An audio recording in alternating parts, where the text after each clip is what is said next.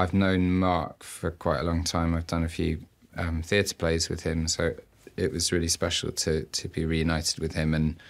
And whenever I've worked with him before, I've learnt so much from him, and it's been fantastic to see his process on film, and to just have a lovely friendship with him, and also such a tremendous amount of respect for him as an artist. So that's just lovely. And the same with Simon, who I've worked with before. I mean, those two actors, Simon and Mark, when I was graduating from drama school, I think I saw Mark in Richard II at the Globe, and I saw Simon as Uncle Vanya at the Donmar, and it was like those two performances that made me want to be an actor. So now to be doing scenes with them is like, beyond, it's amazing.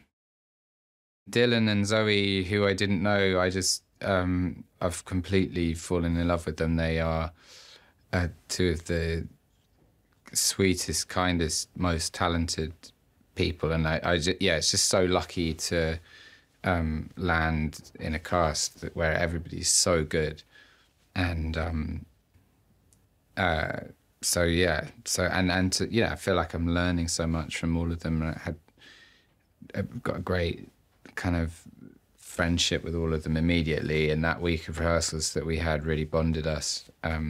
So that's been great. Graham is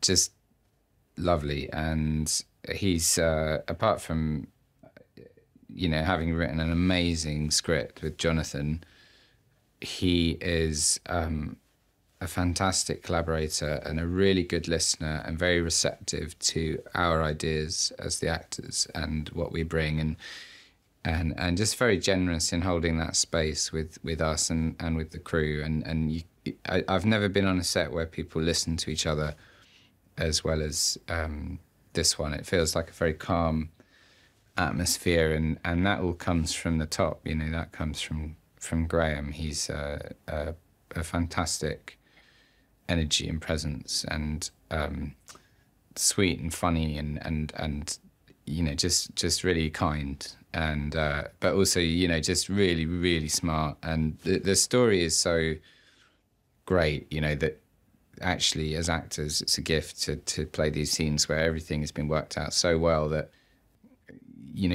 when there's amazing twists and turns, and the plot is so well mapped out that you don't really have to do very much. You just have to be in the situation, and that's what it's like. And Graham's been holding that space for us really well.